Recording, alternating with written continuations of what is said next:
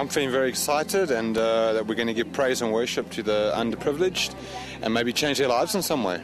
Well, I'm here because I'm serving Jesus. I know Jesus wants us to do this kind of thing, so I'm here to be his hands and feet, just to help out and see what I can do for him. No, I'm expecting a lot. I'm actually excited about today because, I mean, it takes me back to the scripture where the Lord says, you know, the harvest is plenty, but the laborers are few. You know, I pray to the Lord of the harvest that he may send more laborers, you know, and this is the laborers that, you know, he's talking about, so that really excites me. So it's not out of obligation that we're here today, but we're out of here because of a heart of compassion.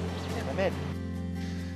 This is where people live in Tembisa, in Ivory Park, and so many times I think we don't understand sometimes the privileges that we have in our homes and where we come from. And people do live in dire situations.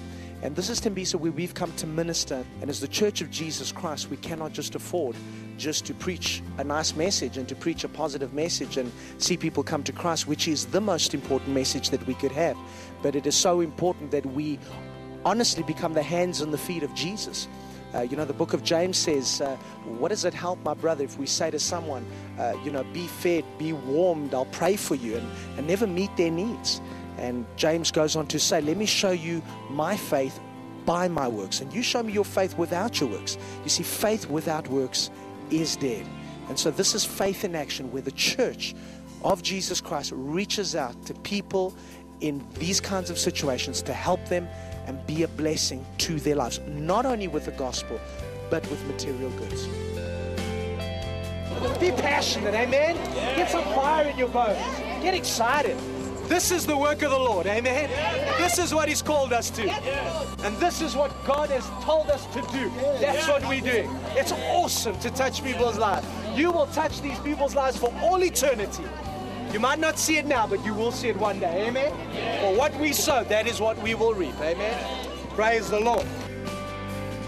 Here we go. God insane. God insane. How many of you God insane? How many of you love Jesus? God insane. I am a friend of God. I am a friend of God. You call me friend. One more time. And Jesus wants to touch you. And he wants to change you. You see, Jesus waits with open arms. But you must make a decision to ask him to come into your life. Jesus will not push his way into your life. If you're saying right now, Pastor Paul, I want to receive Jesus into my heart. I want to be born again. I want Jesus to forgive me of my sins. And I want you to put up your hand. If that's you, put up your hand now. Let me see that hand. High. You say, Pastor Paul, pray for me. I want to receive Jesus. Father, it's the anointing that breaks the yoke. Bondage right now. As we lay hands on people, let every yoke be broken. In the mighty name of Jesus. In the holy name of Jesus.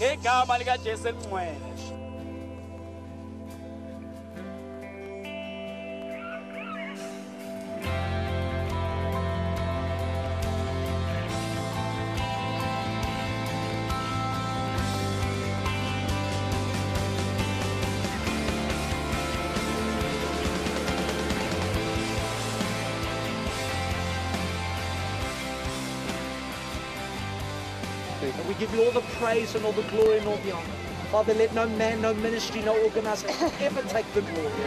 You deserve it all, because let him who glory, let him glory in the Lord. And we give you all the praise for the salvations today, for the healings today. Thank you for that wonderful lady that was healed, Lord. And so many others who didn't come and tell us, Lord, but thank you for their healing and their salvation, that their lives are forever changed, Father. And we give you thanks forevermore, for you are wonderful, King Jesus. Started cursing and mocking his name. Oh, pushed me down and said, I'm God in the same. God in the same.